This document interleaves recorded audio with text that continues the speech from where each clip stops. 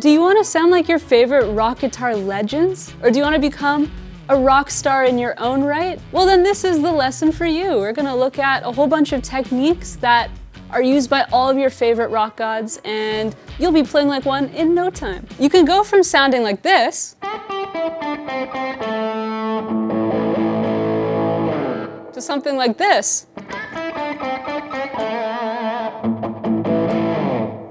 So what was the difference between those two? You know, the first one didn't sound so bad. That's maybe how you'd play if you looked at a tab or watched a video lesson that showed you how to play all the right notes. But it's not about what you play so much as how you play it. There's some techniques that you can't really learn from a tab or just from playing the right notes. There are certain techniques you need to learn if you want to be able to sound like all of your favorite rock gods, Eddie Van Halen, Slash, Jimmy Page, whomever it is, and I'm going to teach you everything you need to know. Okay, so technique 1, we're going to talk about pinch harmonics. This is what they sound like. In case you still don't know what I'm talking about, a lot of people also refer to pinch harmonics as artificial harmonics or squealies, colloquially speaking, because something like that, played with no pinch harmonics, can sound like this when you add pinch harmonics, and you can hear there's that kind of like squealing harmonic sound that's added to it. So in order to create a pinch harmonic, you need to find a way to hit the string with another part of your hand after you initially pick it. So the first thing you can try is picking a note and then tapping on the string somewhere above a pickup, and try in a few different places. And you'll start hearing something that's kind of similar to a pinch harmonic. And again, once you can sort of get that down, give it a try using your thumb. It might be different depending on your guitar. Try a few different locations. I'd recommend starting on the lower strings for now. I keep accidentally hitting the A string with my thumb. That's not what I mean to do. But when done right,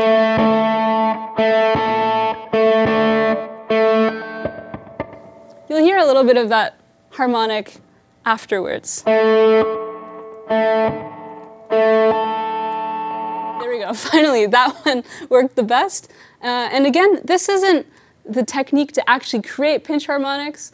This is just an example of where you can start to sort of hear what that sounds like. But now what needs to happen is we need to bridge the gap between, you know, when we initially hit the strings with our pick and when our hand hits the strings. And that is why pinch harmonics are usually best achieved when you take your thumb and you move it further down on the pick. Because what happens is then, when you strike the string with your pick, your thumb will hit the string immediately afterwards, because you can see here it's sort of hanging over the edge a little bit. So pinch harmonics usually sound the best when you have quite a bit of overdrive or distortion on, when you're on the bridge pickup, and they definitely ring out really nicely when you use some vibrato with them as well. And if you don't know what vibrato is yet, we will be covering that a little bit later in this lesson. But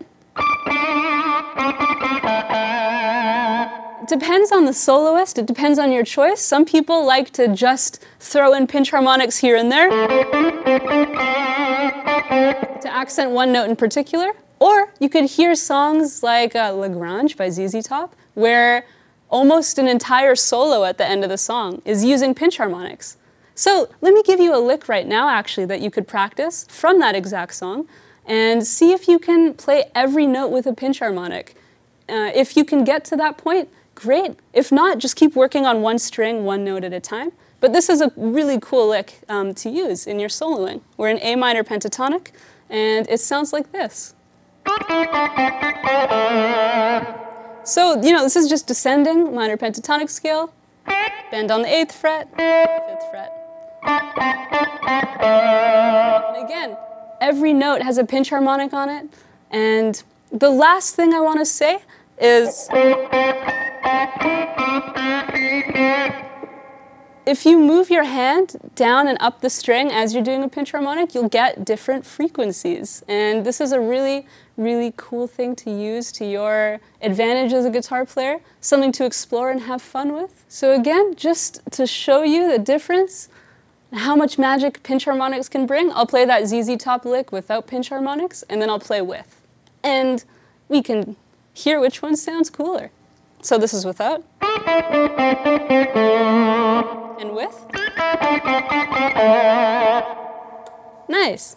So the next technique I want to show you today is tapping. With all of these techniques, I think you can dive so deeply into them, and there's so much more to learn, but I'm just giving a brief overview just to give you an example of all the essentials you need to know to sound like a rock god. Guitar tapping is definitely one that you should check out, and essentially what it is instead of just doing hammer-ons and pull-offs with your fretting hand, which is what guitar players normally do, that sounds cool, but for it to be considered tapping, we also need to add our picking hand into the mix.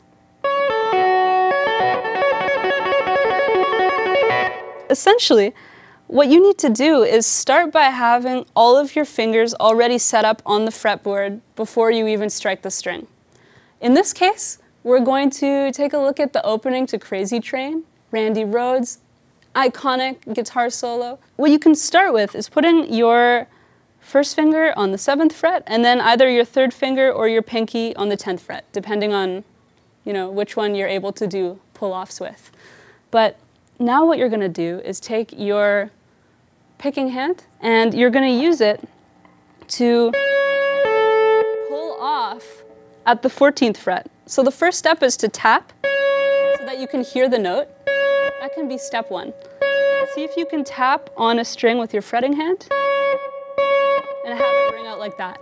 Now the next step is to be able to pull off and have the note ring out like what you just heard here.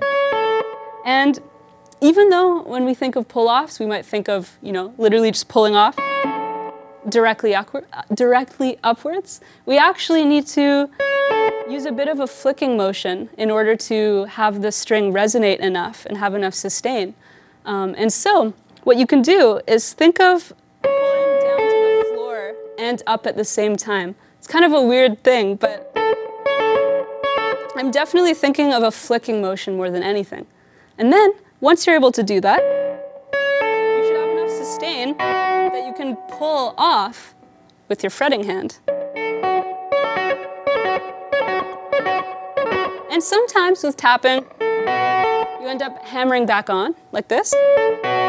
But for the sake of this example, and especially if you're just starting, let's just start with pull-offs like this.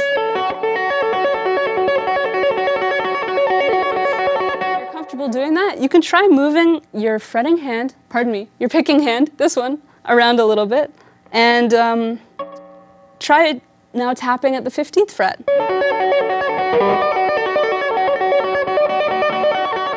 And it's something I did at the beginning of that example, which is important to point out. I accidentally hit the wrong string.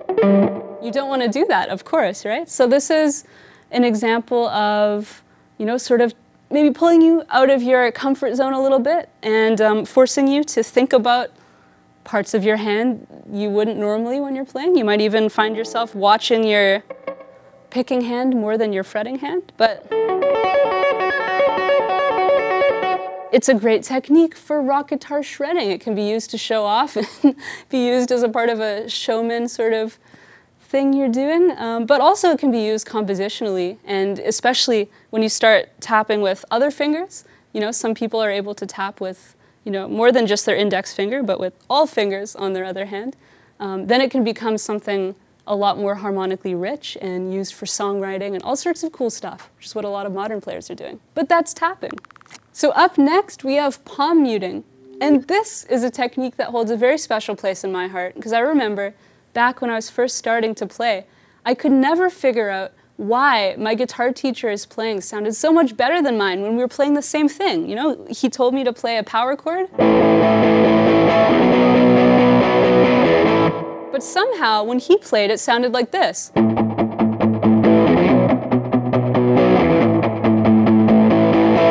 it just sounded so much cooler, you know? It's like this subtle but at the same time very powerful technique that just brings a level of finesse and rock and roll coolness to your playing.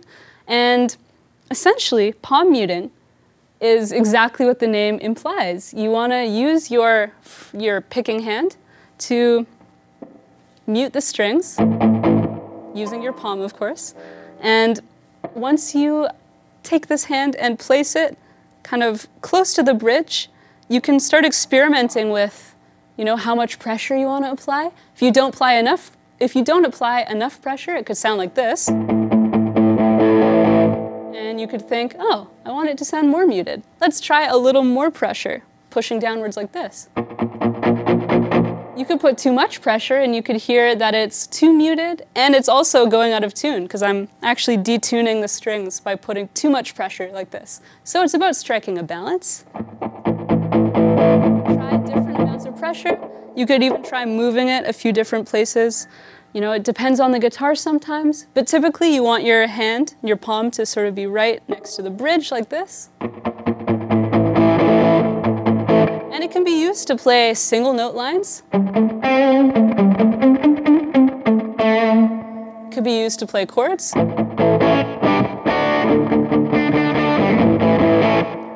Or power chords. And I think that's a very great place to start. If you take a power chord and you just focus on covering the lower strings, that sounds very rock and roll, very cool. And then as you feel more and more comfortable, you can see what happens if you slide your palm down a little bit as you maybe ascend to higher strings. But it's all about taking your palm and muting the strings. That's why it's called palm muting. And it can add so much to your playing as a rock god. And I think that you should definitely check it out. All right, rock guitar technique 4. This is vibrato. And if you've been watching any of my videos for a while, you will know that I am the biggest vibrato fan in the world, because it really can be what separates a good guitar player from a great guitar player. It adds so much expression and finesse to your playing. And if you don't know what vibrato is, and you add that sort of like pulsating change in pitch, like you just heard, that's vibrato. So 2 very important variables that help to characterize the sound of your vibrato are, firstly, the width of it. Is it shallow or wide? You can hear that, you know, the variance in pitch can vary depending on, you know, how far you pull the string down. And we'll talk more about how to do that in just a moment. But another important variable is the speed, because you can have a really fast vibrato or a really slow vibrato. And once you start thinking about those variables, it'll help you, you know, figure out what parts of your vibrato you do like, which parts you don't like. It can help you sound more like your favorite rock guitar gods, because you can hear, you know, each player kind of has their own vibrato. So again, like most of the techniques we've talked about in this video, you can really focus on each one for hours and hours. There's so much to talk about. There are many different types of vibratos, but today I want to show you the one that I think you're going to get the most mileage out of, and it's the one that's most commonly used by a lot of professional, awesome guitar players, the wrist vibrato. And essentially, as you can see here, my fingers aren't really moving. They're sort of staying in this formation, but then it's all coming from my wrist, as opposed to my fingers contracting and actually pulling the strings down. It's all coming from the wrist.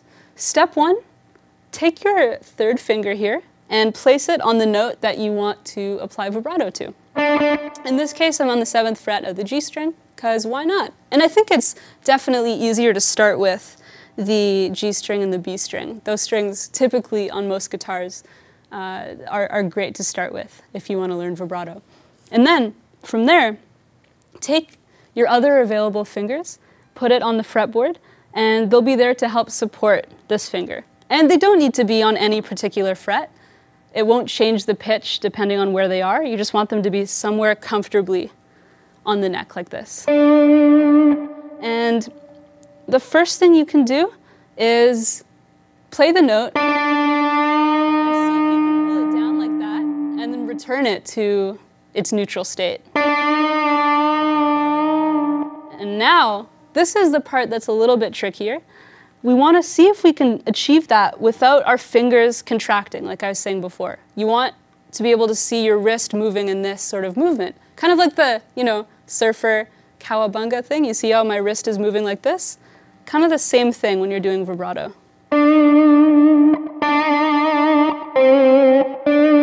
And you also want to make sure you can get it to a point where it's consistent. That sounds a little bit like a mosquito, maybe not the best. But again, start by trying to get this sort of sound where you're going back and forth, pulling it down, returning it to its neutral state, doing that over and over again, seeing if you can get a consistent rate. And then over time, you'll start to develop the control desired, so that you can make the note sound exactly the way you want it to. And then when you add that to your playing, again, the amount of finesse that's added, the difference between something with no vibrato and something with vibrato. You can even apply it to bent notes. That's kind of something to work towards. That takes a little while to get there. I worked on it for a while. But the first step, can you just apply it to regular non-bent notes? And that's a great place to start. All right, so today we looked at what I think are the most essential rock guitar god techniques. We talked about pinch harmonics. We talked about tapping. We talked about palm muting.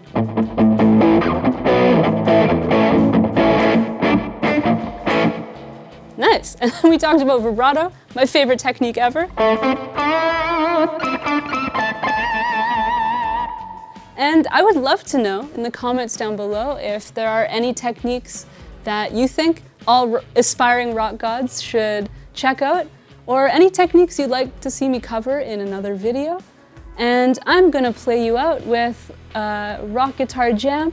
I'll make sure to use all of those techniques so you can hear what they sound like in action. And rock on. Have a great day and peace. Bye.